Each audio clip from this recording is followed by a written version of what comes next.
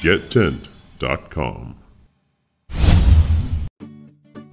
This video covers squaring and 5-foot staking applicable to a 30-foot by 30-foot Classic Series frame tent from Celina Tent. 5-foot staking is standard for tents with an eave height of 7 or 8 feet and would need to be adjusted for eave heights other than this standard. Tent squaring allows the installer to accurately place all tent hardware and install tent stakes prior to beginning setup, and helps let them avoid any marked underground utilities. Utilities must be marked by your state's local utility services.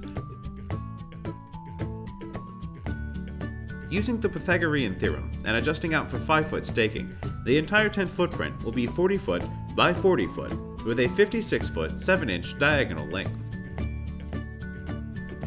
Celina recommends that a 30 foot by 30 foot Classic Series frame tent receives a minimum of 8 stakes, 1 stake at each leg tube location.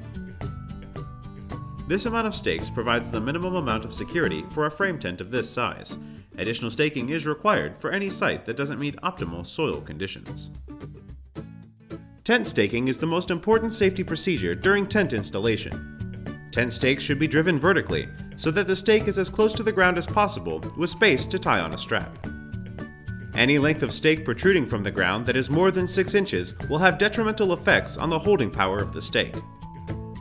Attach the ratchet strap or rope as close to the ground as possible to reduce strain on the stake. It is the installer's duty to inspect the soil conditions and possible weather effects for the duration of the tent installation. For water-saturated or loose soil, more tent stakes are required to achieve adequate anchoring.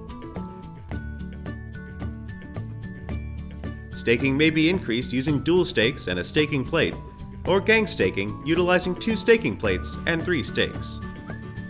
Feel free to contact Celina Tent for more informational materials on tent staking capacity for any size tent.